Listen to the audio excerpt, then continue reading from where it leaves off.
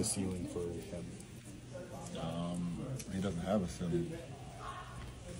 He doesn't have a ceiling, so he can do whatever he wants to do with his career.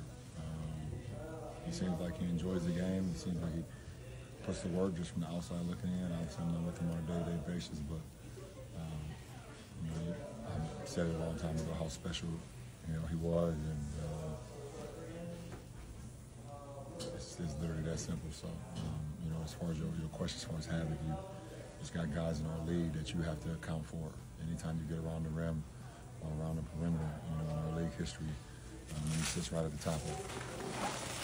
If not, around the top with all the greats. I just want to follow up on what you said about Wemby. Very high praise. He's right amongst the greats as one of the guys you have to account for around the rim. Do you remember feeling that somebody was this good, this fast, since you've gotten into the league? Yeah. Zion, Luka, Kyrie, Anthony Davis,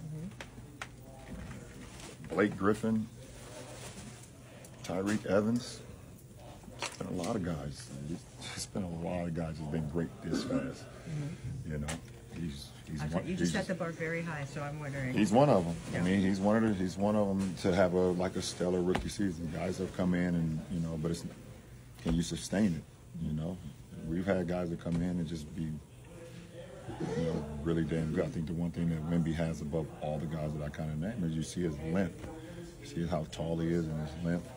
The guy next to me possesses a lot of length, and he's like even more than AD. So that's what makes it a little bit different. But let's not get it twisted. He's not he's special, but he's not the first guy to make an impact in this league.